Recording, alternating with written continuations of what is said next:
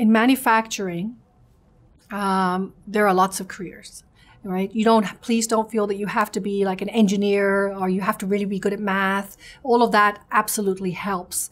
And hopefully you all work hard to be good at math because it'll help you in lots of different ways. But there's, group leaders that are managing the line running. There's engineers. And even in engineering, there's electrical engineers, there's systems engineers, there's process engineers.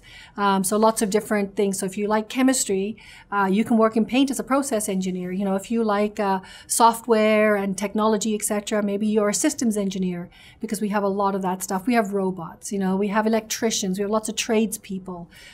So it's not just any one skill set. We have business managers, we have finance. So if you like keeping books and you're good at accounting, you know, there's those kinds of work. So manufacturing really needs a lot of different skill sets, and so we're very diverse in that sense.